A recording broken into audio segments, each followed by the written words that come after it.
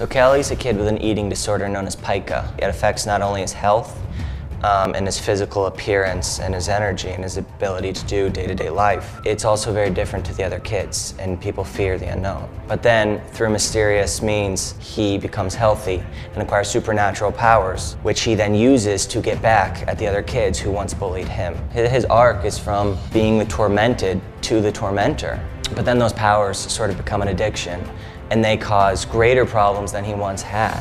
At the beginning, he's a kid whom we've all seen before, where you're bullied simply because you're different and you can't stand up for yourselves.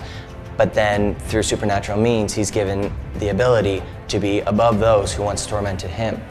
It's a horror film, sci-fi, a drama with a supernatural twist.